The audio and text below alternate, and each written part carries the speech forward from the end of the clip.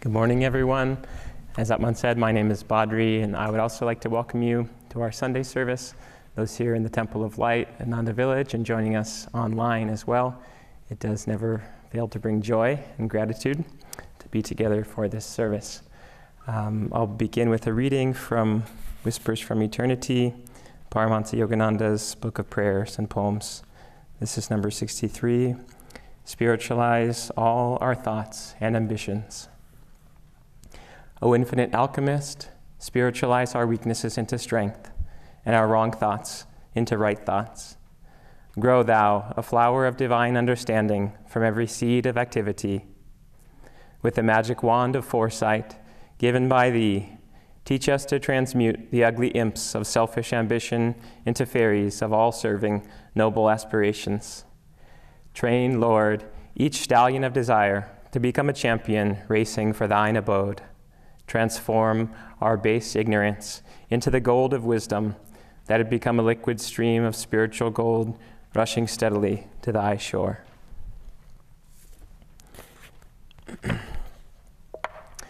So today's reading on the subject of soul receptivity and attunement is an excellent reading that says a great deal, both said and unsaid, in a brief passage. And Yogananda emphasized, as it says, this quote from the Bible, "To as many as received him, to them gave he the power to become the sons of God," and this need for attunement again and again to his close disciples and spiritual seekers. And as I was reflecting on what does this mean, this attunement, I thought, it may be that we need to be in tune to figure it out. And yet, at that same thought came the reassuring thought that, no, we have the necessary foundation of attunement, or we wouldn't be here in this very temple, even for the first time, or tuning in online.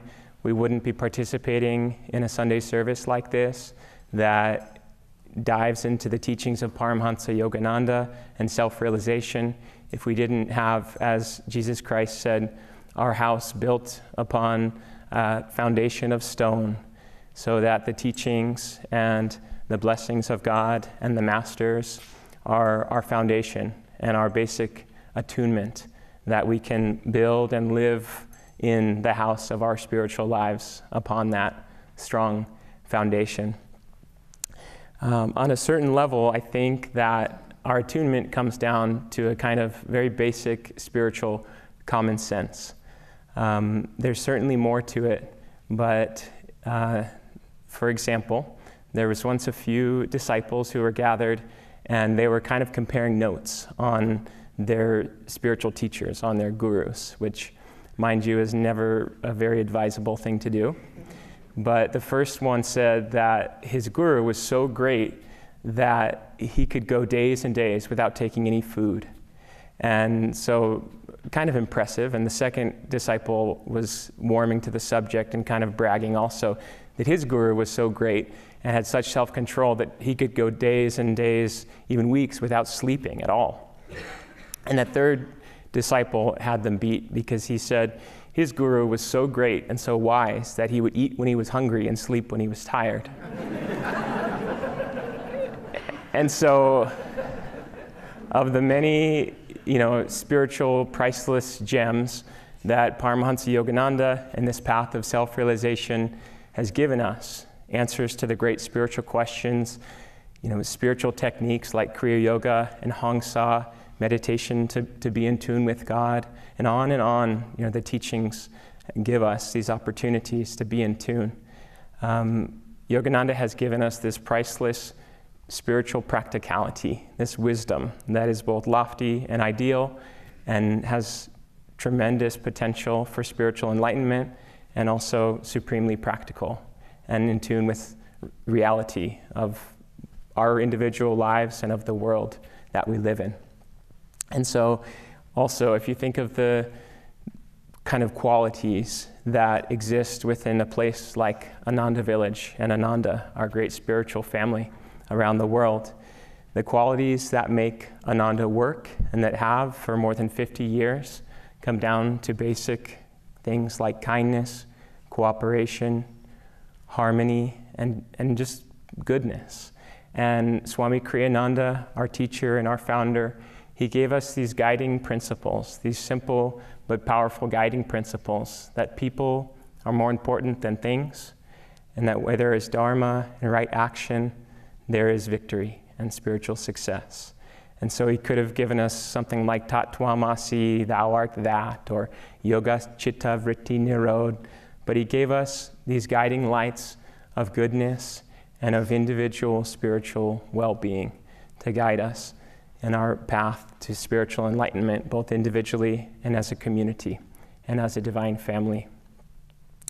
On a deeper level, because attunement goes far beyond just the practical or the mundane, of course, our spirituality to be in tune on this spiritual path and in the teachings and the grace of Paramhansa Yogananda, it comes down to a relationship. For many of us as disciples of Yogananda, it comes down to a guru and disciple relationship, whereby we accept the guru into our lives as a channel for God, for Divine Mother, for Spirit, and that the spiritual qualities of discipleship become, again, these pillars in our lives, like loyalty, like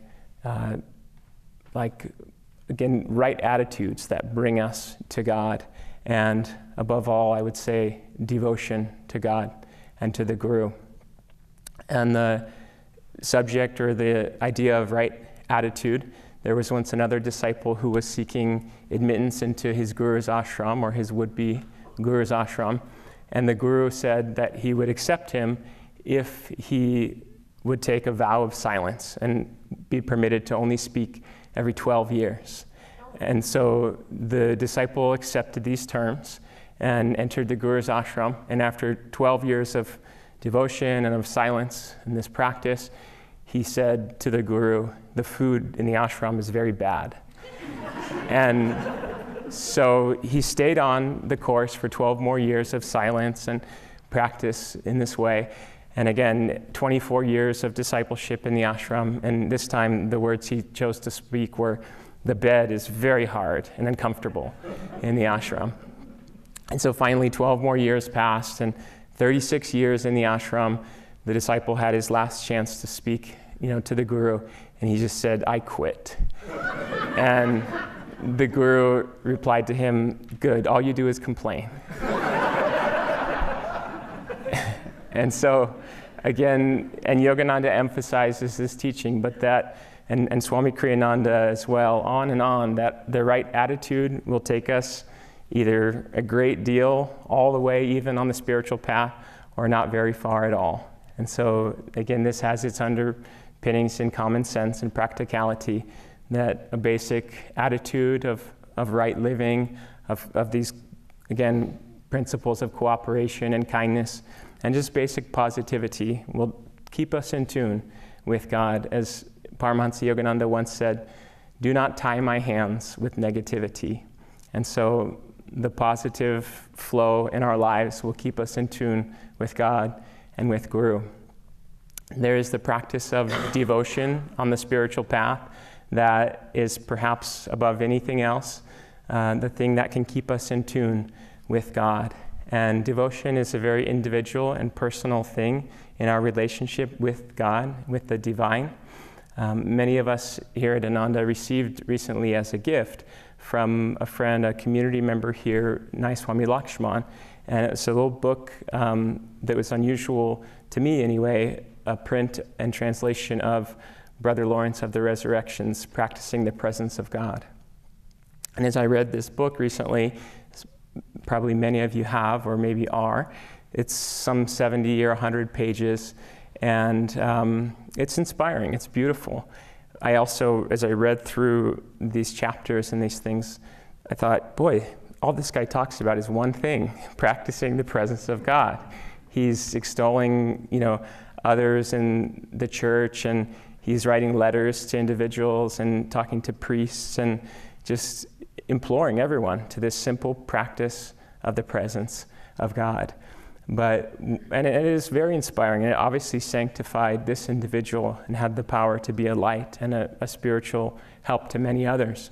But there's one practice that I've been drawing on and kind of adapted from that book that I'll share and recommend to everyone heartily, that he basically says to pause as frequently as we can, as we think of it, in our daily lives and at any time, and to simply call to God. You can close the eyes, you can keep them open, you can even do this now, and just, he said, call to God with some simple phrase, such as, Lord, I love thee, or dear God, I am thine. And so speaking from the language of our hearts to God in this simple practice of devotion at any time, gradually, as he found all the time, keeps us in tune with this divine flow and this grace of God. Now, loyalty is another important aspect of discipleship and of the spiritual life. Yogananda said loyalty is the first law of God. And I believe, as with all spiritual principles, there are many kind of layers and even nuances to what it means, in this case, loyalty to God or to the Guru. But on a basic level, I believe it's of supreme importance, because loyalty is the courage of our hearts and the conviction to seek God and to love God and to follow the Guru no matter what comes in our lives and all the time. Now, there's another aspect to this teaching of attunement that has a more outward expression, or at least a partially outward expression. And that is the aspect of seeing God in others and everywhere in life, because it's not only an inward practice, of course. And Paramhansa Yogananda kind of relates this in an experience of his in Autobiography of a Yogi, and many of you recall. When he goes to this well-known sacred spiritual site at a place called Tarakeshwar, and there's a divine stone there that he goes to visit, and he's offering his devotion, but he's not really in the mood to bow before the stone, which is what would be traditional. He just wasn't really feeling it as this outward expression of this stone and this traditional symbol of the divine. And so he goes there, perhaps a little half-heartedly, and goes on his way. And at this time, afterwards in the story, he's seeking out a great guru, a saint called Ram Gopal Muzumdar. And when he finds him, Ram Gopal reminds him, because on the way he gets lost and kind of goes through some little hardships. And Ram Gopal reminds him, just as you failed to bow before this statue, this image of God, he said, the strangers who you asked directions from, they failed to pay attention to the distinctions of right and left. And so they sent him, through these rice paddies and well along his way. And of course, Yogananda is going through this experience as a lesson for himself in this kind of story, but to all of us, to pay respect to God in every form, perhaps in a stone symbol in a temple, but to others in our lives and, in our workplace or in our relationships, that we see God and we respect and serve and love God everywhere, and especially in other people and in our relationships with others. I came across a study recently that perhaps some of you have heard of also. I heard it featured on National Public Radio, and it's one of the longest, if not the longest, studies running on human happiness. And it started in 1938, and it's called the Harvard Adult Development Study. And the current director was being interviewed, Dr. Robert Waldinger, I think, and he was talking about the many complex variables that they've studied, relating to happiness and what brings happiness in people's lives. And it was interesting. He said they're studying the children and even the grandchildren of the original subjects, of which there are only a few left.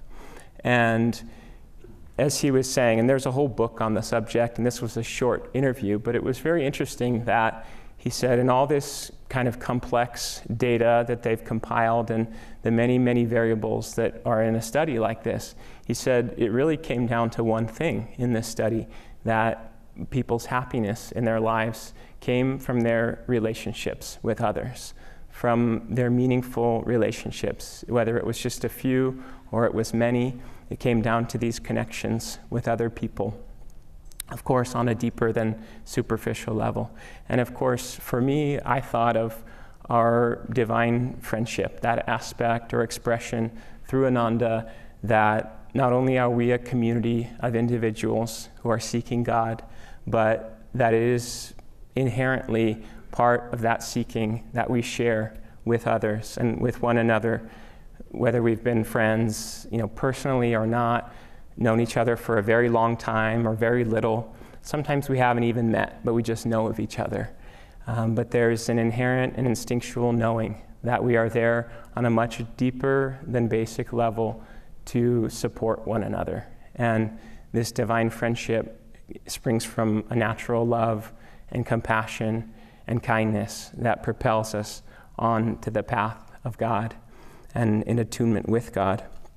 There was another researcher that I heard of, a famous anthropologist called, I think her name is Margaret Mead, and she had done some studies and was being interviewed and asked about what were the very earliest signs of civilization in humankind. And she didn't reference clay pots or grinding stones like some people thought, but she said that the first sign of civilization, in her opinion, was evidence of a broken bone, a femur from an early human that had shown it had healed, it had repaired.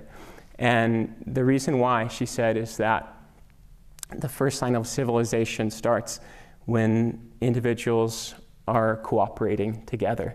And she said a creature would never survive in the wilderness in these early times with a break like that unless it was nurtured and helped by another. And so she referenced that we are naturally at our best when we are helping others, and that humanity begins just as our spirituality begins or is built upon this and these relationships with others, this kindness and this cooperation and this harmony. I'll just share with you one more story that happened recently in my life, just a few weeks ago. Many of you know that part of my service here locally, along with some others from Ananda, is to work with the local volunteer fire department. And there's a number of fire chiefs in our fire department, one of which is our deputy chief, who I can only describe as a living legend. He's like a seventh generation local cattle farmer. He just lives a couple miles from here. And his name's Tom. He's an older gentleman who's been in the fire service for something like 50 years. And he's extremely well respected. He's a great leader and speaker. He's a very kind, and he's a funny, humorous person.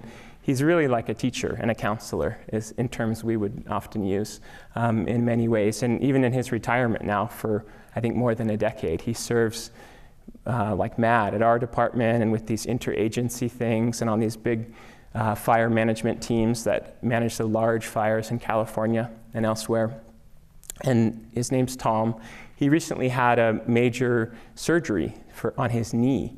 And it went okay, but he's been in a lot of pain, and he's got several months now of recovery, and he's just laid up at home. As I said, he lives nearby, and after his surgery, I reached out to him. I was just thinking of how he was doing and sent him a text message. And I said, "Are you taking visitors? Tom, how's it going?" And he said, "Sure, come on by."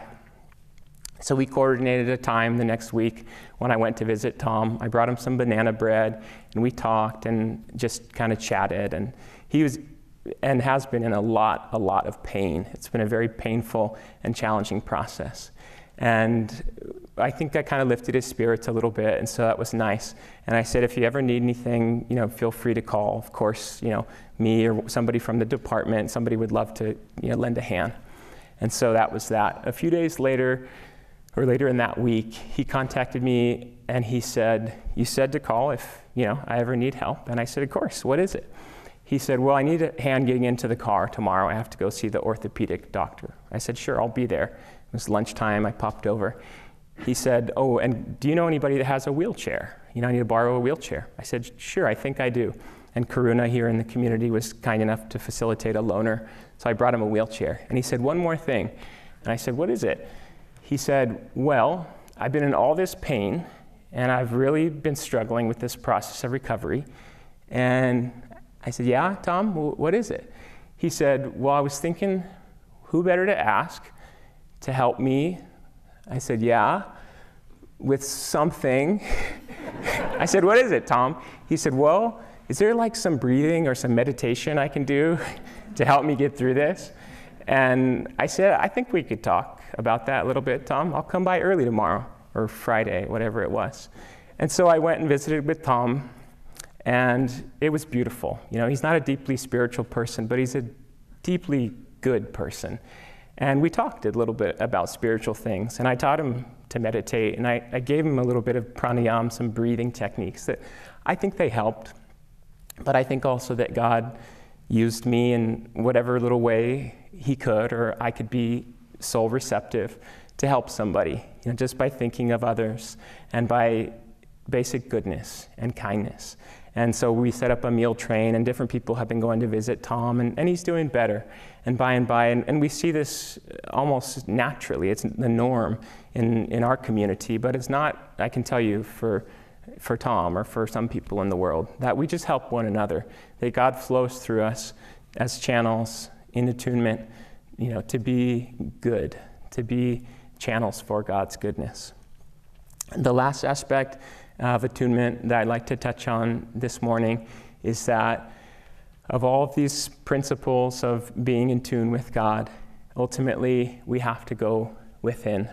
That saint that I referenced in the autobiography of a yogi, Ram Gopal Muzumdar, he said to Yogananda, who was always crazy about seeking God and finding God, he said, have you a little room where you can go and close the door and be alone? And of course, Yogananda said yes, and who among us can't find a little closet or something somewhere? And he said, that is where you will find God. That is your sacred mountain. That is where you will find the kingdom of God. And so for each of us, ultimately, it comes down to being with God in the self, within. As Yogananda said, to dwell in the self and come down as needed to be with others, to talk, to eat, and to be social, whatever it may be. And then he said, return to the self and just live in that self within. And so ultimately, this attunement with God, with the Guru as an expression of God, it's a complicated and individual thing. But things like devotion and right attitude and loyalty will keep us in tune and on the path to God. And discipleship and these different expressions of our attunement, it's not something that is like a switch that's either on or off. It's a flow in our lives. And as long as we are loving God, seeing God in others, and helping God in others, and trying our best to live in His presence, then we will be in tune and we will find God. Bless you all.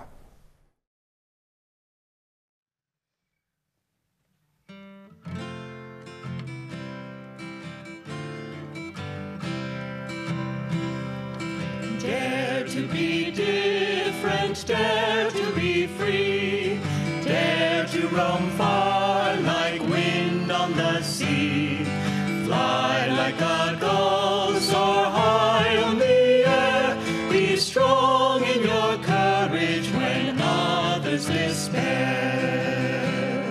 Never in anger, never in haste, go without pride, be never abased. Freedom is yours if freedom you give to all, give it freely, in freedom you'll live. Mountains that stand up tall to the sky tell us no dreaming is ever too high. Dare to climb boldly, brave that high peak, you'll never know failure if bravely you seek. Dare to be different, dare to be free, dare to roam far like wind on the sea, fly like a gull, soar high on the air, be strong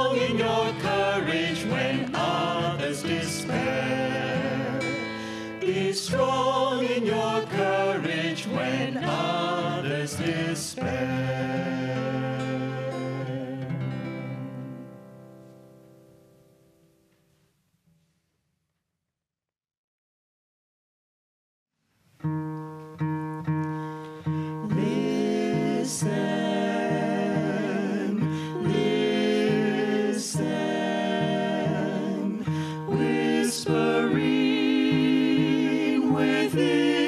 Soul, hints of laughter, hints of joy, sweet songs of sadness, of quenchless yearning for the light, for my love, your true home.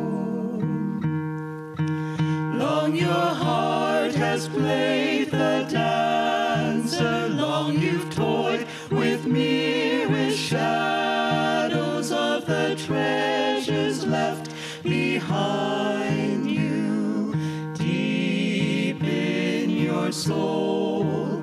Long you've plumbed the dark for answers, long you've begged from beggars empty hands, gifts of life they too were seeking, gifts none could share. Friend, how long will you wander? Friend, as long as you seek your home in a land where all are strangers, love locks her door. Leave to the weak his craven life, to the coward leave his dreaming. Oh, my saint, wake up, reclaim the light, seek the truth behind all seeming. Leave to the weak his craven life, to the coward leave his dreaming. Oh, my saint, wake up, reclaim the light, seek the truth behind all seeming. Turn, turn, turn within, in silence of soul, in cave of love, find my abode. Listen,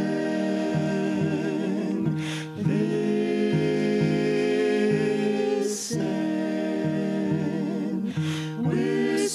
whispering within your soul, hints of laughter, hints of joy, sweet songs of sadness, of quenchless yearning